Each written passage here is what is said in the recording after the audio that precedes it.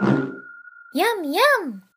Floyd here with a quick look at the Bake Geometry Cache option in Modo, which enables you to convert virtual geometry created by subdivision surfaces, displacement texture layers, render curves, and fur into real geometry. In this example, displacement texture layers are displacing the surface of this simple sub-D mesh. To convert the virtual geometry being created by the displacement textures to real geometry, simply select Bake Geometry Cache from the render menu. Use the default values and click OK.